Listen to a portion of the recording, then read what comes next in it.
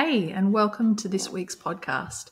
So this week we're going to talk about class party time, when you're asked to bring a plate of food and how to do that whole food style. Yeah. So Georgia's got loads of tips. Yes, I have. We're definitely approaching that time of the year where class parties begin and you're sent home a note saying, please provide. Well, probably an email now. Yeah, I was going to say it isn't. God, I'm so stuck in the 1990s. You're asked, can you bring a plate to school? And, or maybe you've got older kids and they just come home and grunt at you that they've got to take something to school next week. Yeah. And, I know for myself as a parent, I've always felt really conflicted, particularly when my kids were little, because it's like, well, I don't want them to go to school and just eat a load of rubbish. So maybe I need to lead by example and send something healthy. But look, it's not as simple as that, I don't think. Yeah. I just wanted to discuss some ideas with you. I definitely found that when my kids in their earlier years of school, I would bake. My go-to was this carrot cake slice that I'd take to school. But, after a couple of years, my kids began, they were fine with it when they were really little.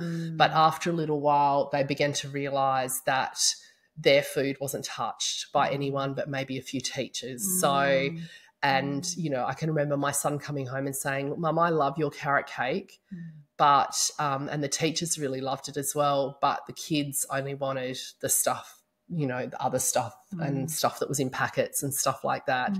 And they were disappointed because they wanted, they come home with like half a container of the food that I'd kind of sent. Yeah. So, I suppose at that point I personally had a bit of a hard think about what the plate was going to be, what the bring a plate was going to be, because it is important to me that my kids have a really healthy relationship with food and they develop good memories around food as well. And, I, as I said, completely understand that sometimes as a parent it's tempting to just give up and just, admit to, bless you. Oh, sorry. I blessed you before the sneeze came. And, that they have a healthy relationship with food. And, I understand it's like sometimes you just feel like just giving up and saying, you know what, just take the rubbish, that you want to school. And, under time pressure, I've definitely conceded to them taking some more good quality packet foods, which I'm going to tell you about in a moment. But on the whole, rather than giving up entirely, I've just tried to make concessions. Like if we make a cake, I'll choose a popular flavour like chocolate and then I'll always add icing because that guarantees that it's going to be devoured. That is definitely a turning point. Look, I might sneak some grated vegetables into the chocolate cake sometimes. But, generally I try and make something that's additive free and, it's going to be a whole lot better than something that's been bought from a supermarket. As my kids kind of got older, they like taking things like sushi or even sausage rolls. As I said, when they got much older, well, it was hard to kind of judge because you just get a heap of grunts. Like, very true. Yeah, whatever. Look, I try to make allowances definitely when it comes to sharing food and, to getting, as I said, supporting my kids to develop good food memories and, A consideration for me too, like I've always loved the environment. Yep. And just packets. Yes. And plastic and it used to feel a bit challenging, with when all the other kids around my kids were bringing packeted stuff. Yes. But for me, that was another consideration. One, health, and the second thing was the environment. And then where's all this plastic going? Absolutely. Yeah, absolutely. One thing I just wanted to just kind of regress a little bit with and just discuss, is the fact that in times gone by, food acquisition was actually very much a group effort. It was shared amongst the village or, amongst the tribe. And I do believe there's something really special about sharing food with other people. I agree. Yeah. I think of camping. Yeah, absolutely. When you all get together and help around the it's campfire. bonding, it's educational. It's relaxing. Totally. Yeah. And I think it teaches kids a lot about cooperation, about fairness. I always used to discuss with my kids, when they went headed to a table full of food and they started scoffing themselves that, that they need to be considerate of other people and leaving enough food for one of their friends. So everyone can have a taste. Totally. Because if they ate 3 cupcakes, that meant that, other kids were going to miss out. Yeah. There's actually a really interesting Belgian study that I found that people who shared meals more frequently, or kids that shared more meals frequently when they were little, scored better for altruistic behaviours, like particularly giving directions to strangers, offering seats on public transport, and actually helping their friends kind of move house or volunteering. And, these are incredible traits to instill in your kids. So, again, there's a lot to be said for sharing food.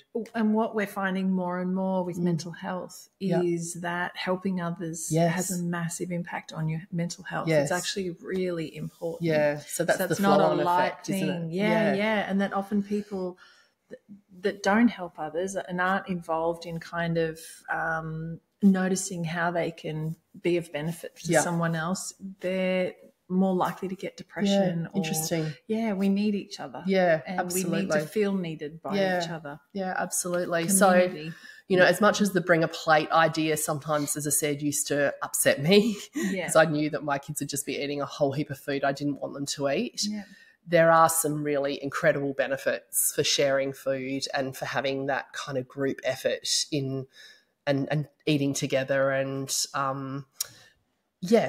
just not just, I think nowadays our Western food culture is very much targeted at everything being in individual portions like snack meals and happy meals and things like that where we're not sharing meals and, many tasting different things. Totally. Hey, absolutely. And, you've gone to a restaurant and there's kids meals and like everyone, I'm loving that now more restaurants are definitely leaning more towards that shared style of food, which is great. But, we know in many parts of the world that there are cultures where they really the heart of their culture is sharing with food with friends and family, and kids don't tend to have the same degree of food fussiness and eating disorders and those kinds of things. So, definitely. I think of one of Jack's mates, one of Jack's best friends when he was young was Greek Italian. Yes.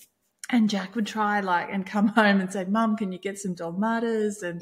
And he cooks. A lot of the things that he does, like the way he adds things to his steak, is from what he learned going and sharing their food and helping make tomato sauce, because they would have days where they made food. Yes. And even swapping food at lunchtimes. And I know they're not supposed to do that. Yes. Gosh.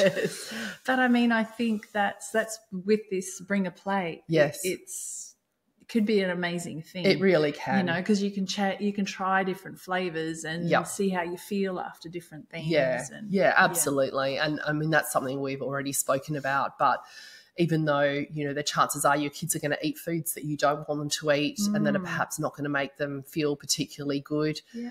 There are learning experiences in that as well. Totally. So I think for, in the case of these bring a plate days, you need to let go, get into the spirit of the event. Yeah. But I also do still firmly believe that leading by example is also really important. I agree. So, like I said, for me, I wouldn't buy a cake from the supermarket. I would make one and I'd get the kids involved in actually doing that. And, instead of just, grabbing a packet of biscuits or chips on the way to school, which, look, I've done. I'm definitely guilty of that. I have absolutely done that, especially through the teen years where I get told about the bring a plate day like on the morning of the event, basically. Oh, kids are funny. Oh, I know. It drives me crazy because I'm like, I could have made something really nice, but now I'm just grabbing a bag of chips on the way. But, like kids, when they're little especially, they love to, tell their teachers that they helped make the cake or make the sausage rolls. So, again, it's another opportunity for you to invite your kids to get involved. Go ahead. Sorry. I was going to say, for me, we would always, I'd do watermelon or grapes or strawberries. Yeah, absolutely. That's definitely an option. I know as my kids have got older, they've been directed, like it's like some kids are on fruit, some kids are on other things. So, you know, obviously fruit's the easy thing. Yes, it was. But yeah, you know, look, baking, you know, you've obviously got a lot of different treats that you have that you can bake. You know, the Well Nourished website has loads and loads of recipes to choose from. Things like meatballs or sausage rolls are always a hit as well. And like you said, fruit platters. One of the things I got into the habit of doing when my kids were little, we called watermelon pizza. So I would slice the watermelon into triangles and then just put a little bit of yogurt on top, and then the kids would decorate it with berries, for example.